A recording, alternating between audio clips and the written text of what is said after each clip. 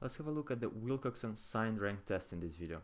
So first of all, what kind of test is this? This is a non-parametric test, with matched pairs. So we have matched pairs. Now, recall, what is a non-parametric test? Well, it's a test where we're not interested in the parameters values, we're not interested in the actual values of the average, of the mean, but we're interested in the distributions. We're interested whether we have the same medians, the same middle values in both distributions. Now in this case we have matched pairs because we have products, food products, in two places. So the same product in two places, the same sample in two different settings, at the factory and at the shop. Let's call the destination is probably the shop where they sell it. So we want to know whether the median, the middle value of that vitamin loss, this is what we're interested, is the same at the factory, which is the first distribution, and the destination, which is the second distribution. So what we're testing is whether the difference in medians is 0, meaning that the median of the first distribution equals to the median of the second distribution. And under the alternative hypothesis, they are not the same, they are different. So do they differ or do they not? How do we actually calculate this? Like, what's the intuition of the Wilcoxon signed rank test?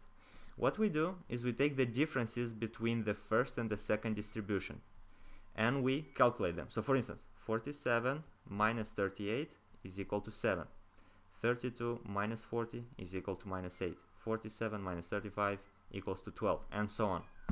Now, what we're doing is we're ranking the differences from smallest to highest. So from small to high. Now, how exactly are we ranking it? We are taking the absolute differences. We're taking the distances in units. So how many units does one value deviate from the other? And for instance, this is how we do it. Here we have a -1. The absolute value is 1 and is the smallest absolute difference, so we put the rank of 1. Here we have a difference of 2. The absolute difference is also 2 and is the second rank among the all. And we do that for all the ranks. The intuition of the Wilcoxon signed rank test is that if the distributions do not differ, if we have the same median values, that means that the differences between them are pretty much the same. So in some cases we will have that the values of the first distribution are going to be higher than the values of the second distribution. In other cases we will have that the values of the second distribution are higher than the values of the first distribution. And overall, we're not going to have many differences between them because, as we said, in some cases we have positive differences between them. In some cases we will have negative differences between them. And if that happens, if they indeed do not differ a lot, then the difference between them should be very small. The sum of positive ranks should be pretty much the same as the sum of the negative ranks, and that's what we are testing. But how are we testing? Are we actually comparing the sum of positive ranks with the sum of negative ranks? No, we are comparing the sum of positive ranks with the expected value of the sum of positive ranks. And let me explain that. So let me zoom out, get some more space. So let's go a bit below. What we're doing with the signed Wilcoxon test is that we are comparing the values of the sum of the positive ranks. And let's actually do that, live, to see what that is. So what is the sum of positive ranks? Well, we go here to the positive ranks and we add them up. That's equal to 6 plus 8. Let me just write that down. 6 plus 8 plus 2 plus 4 plus 5 plus 9. So these are the positive ranks. The positive ranks happen when the values of the first distribution are higher than the values of the second distribution. So 6 plus 8, 14, plus 2, 16, plus 4, 20, 25, 34. So the sum of positive ranks is 34. Now, how are we comparing this? We are comparing this to the expected value, to the mean of the population of the positive ranks. And the population would be all the cases of all the food products that we can get from the factory and the destination. And the average, the mean of that population would happen if we would expect a symmetrical distribution between the factory and the destination, if we would expect to have this relationship that the positive ranks, the sum of positive ranks, would be pretty much the same as the sum of negative ranks. So under the null hypothesis, if that was true, if this indeed was symmetrical, we would expect this value, this mean of the sum of positive ranks. And how do we calculate it? Well, that's n times n plus 1 divided by 4. What is n? Is the number of observations, which is 9. 9 times 9 plus 1 divided by 4. That's 9 times 10 divided by 4, which is 22.5. And what we also need to know is the standard error of the sum of positive ranks. So the standard error of this thing, the sum of positive ranks of our sample. And that's equal to the square root of n times n plus 1 times 2n plus 1 divided by 24. And that's equal to, it's just some math here real quick, 9 under square root 9 times 9 plus 1 is 10, 2 times 9 plus 1 is 19, divided by 24 equals to 8.44. Okay, so we have our sample data and our expected values, our population data. Now the way we want to test whether they're significantly different or not is by looking at the standard normal distribution, because as we said, if we would indeed have a normal distribution where the sum of positive ranks would be the same as the sum of negative ranks, we would have this population mean. But we want to see if our sample resembles that, if our sample is actually close to that population mean. So what we're doing is we're calculating the z-value of the difference between our sample data and the population data that we would expect to have, divided by the standard error of the Wilcoxon sum of ranks, sum of positive ranks, I'm sorry.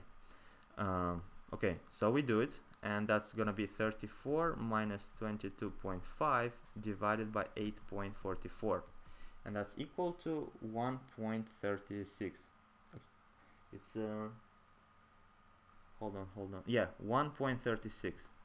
Now how do we interpret this 1.36? Let's interpret it on our standard normal distribution, on our z distribution, because it's gonna make sense.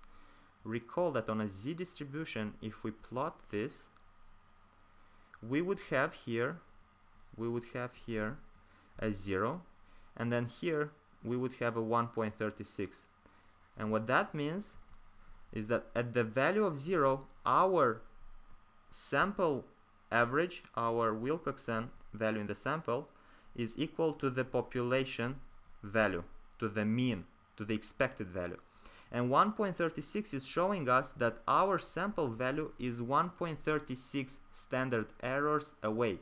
So that's 1.36 standard errors away from the expected value, from the value that we expect to have if indeed we have symmetrical distributions.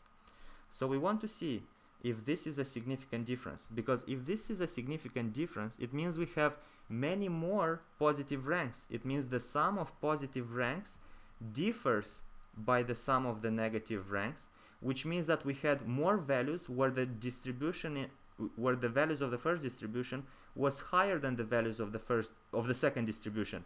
And if that was a significant difference, it means indeed that the values in the first distribution are higher than the values of the second distribution. And that's what we're testing. Now, how do we do it? Well, we look at the probabilities of the z distribution, and the probabilities of the z distribution show us what is the probability that we had this difference by chance. So the difference between the sample and the population data happened by chance. And we look at the z distribution. The z distribution shows the values to the left of the tail. So what we can do is we actually can look at this tail to the left, because they are symmetrical. We can look at the probability of having a z value less than minus 1.36. It's going to be the same probability as here, because again they are symmetrical. So that's equal to 0.087. 0.087, and let's interpret this. So that's an 8.7% probability that the difference that we're observing between the sample sum of positive ranks and the expected value of the sum of positive ranks happened by chance. Just by chance, just by accident. It could have been the case that in another sample we will have a different result. Now this probability for statistics is quite high. It's almost 10% probability that this happened by accident. So this does not give us enough confidence, enough evidence to say that the difference is significant. We cannot reject the null hypothesis. So we do not reject the null hypothesis. We do not have evidence that the medians differ significantly. So the medians in the two distributions do not differ significantly, meaning that the sum of positive ranks and negative ranks are quite similar according to this data. Do not differ significantly. So the vitamin loss is pretty much the same in both cases, factory and destination. Hope this makes sense. We are done.